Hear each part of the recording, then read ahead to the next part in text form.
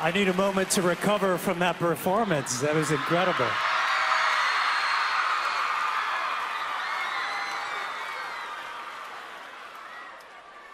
So, renegade, rebel, rule breaker, genius, whatever the name, in challenging times like these, we need artists more than ever.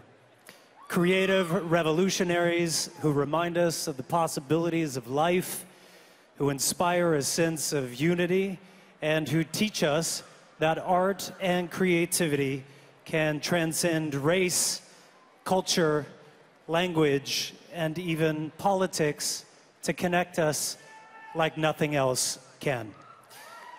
Yeah. I'm very proud to present the award for Artist of the Year. Here are the finalists.